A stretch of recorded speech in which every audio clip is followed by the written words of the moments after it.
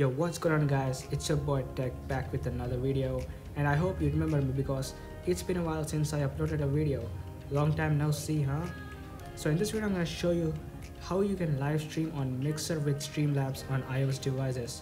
So let's get the party started guys, and this time I'll try to make it as simple as possible to understand, and it's gonna be quick. All you need to do is just go to Safari and search for mixer.com. After this, you need to sign in with the Mixer ID and you have to tap Broadcast Dashboard. And this will take to your page in the broadcast section. You need to sign in with your Microsoft ID right here. And once you sign in and you are successfully logged in, you will see this page about how you can get started with the live streaming. So you have to tap Get Started from here, and quite a few steps you need to follow here. So first you need to review the rules, and here is a video about how you can live stream, what you have to avoid, what you can keep from uploading some illegal stuff. You need to follow this or else you will be banned even after you get approved. You cannot skip this video, watch it very carefully, and once this video gets over, you will see that next step button will become visible and you can now tap it. So now as you can see, the video is over, so we are proceeding further. Tap next step. You need to request a stream key from them, so tap the request button from here, and now you have to wait 24 hours since they approve you.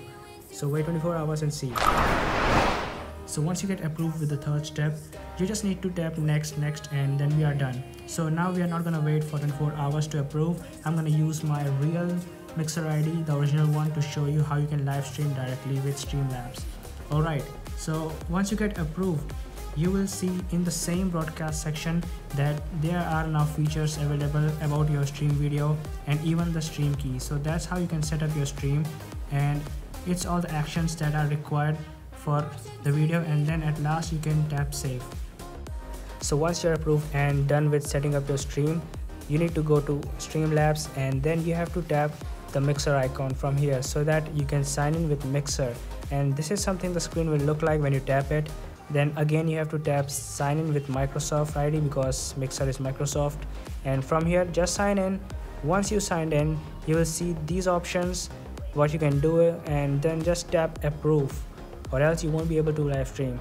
So these are some basic things that Streamlabs are required in order to stream, and these are some widgets. Now just tap get started, and this is where you are in the Streamlabs application. So if you can remember from the previous screen that I was live streaming PUBG Mobile with my friends, so here's the title of the video once your stream is set up from that browser page, and here it will show you like this. If you want to stream directly from the application, just tap that live stream red colored button in the center and you're good to go. But if you want to live stream your screen, that is, so you have to do is go to control center from there and just long press on the recording button from here, and then tap live stream and just tap start broadcasting. And as I just tap the start broadcast button, that means I am live. You can see it says start recording. You can check it right there on top at the status bar, and that means that my whole screen is being streamed live. You can check that in the Mixer app. I will show you. You just need to wait a while here, I guess. And oh yeah, it's not showing, I guess, but just look at that.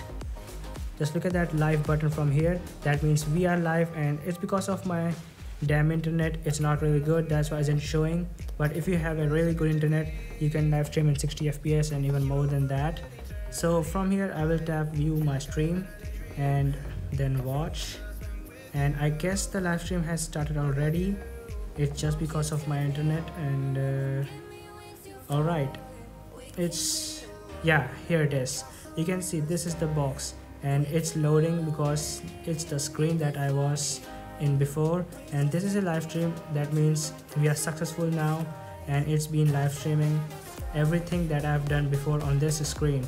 And I will show you, just wait a second. And alright, now we are in my profile, and you can see the background. The live stream has started and we are successfully done this thing. So alright, that's how you can live stream on Mixer using Streamlabs. Just watch the video carefully and follow the steps very carefully. Hope you guys enjoyed this video. If you did, press that like button to let me know. Thanks for watching. Peace out.